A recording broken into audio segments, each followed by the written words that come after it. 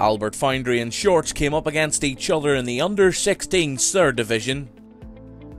Shorts nearly carved open a chance early on in the game, but the ball was gathered up by the Foundry goalkeeper.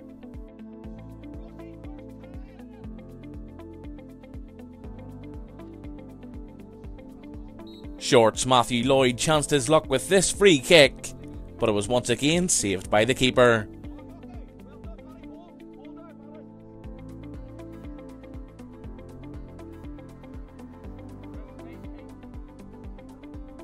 After some patient play down the left-hand side, Foundry's Jordan McKee had the chance to score.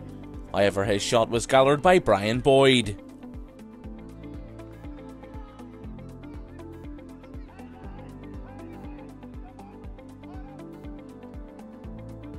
Shorts thought they had scored the game's opening goal when Lloyd's free kick was fumbled in by Adam Dawson, but the referee blew for offside.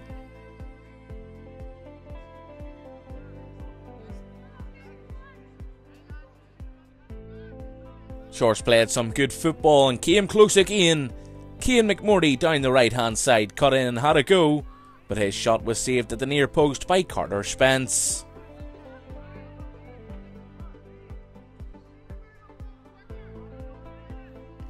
Foundry grabbed the game's opening goal midway through the first half. Curtis O'Boyle made a galloping run down the left hand side before scoring past the keeper.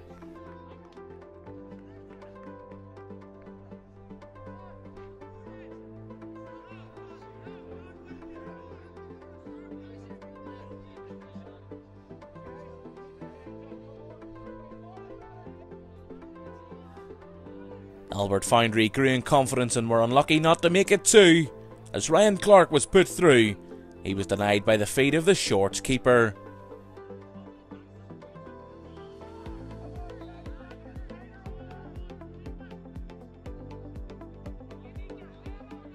Shorts kept going and broke following this interception in midfield. McMurdy beat the offside trap before going on to score past Spence.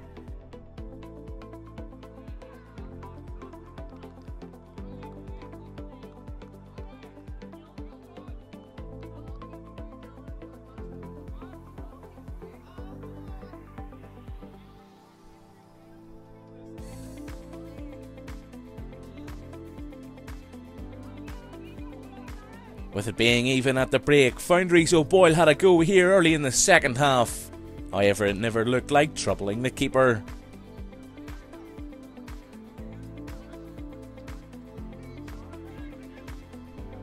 O'Boyle involved again as Foundry went ahead for the second time.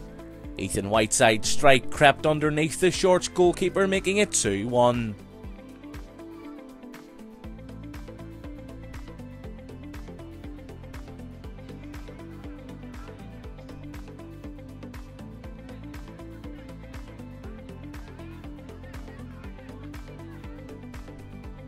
Shorts nearly equalised.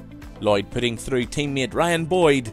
His dangerous ball into the box troubled the Foundry keeper, but he recovered to stop David Stewart from scoring.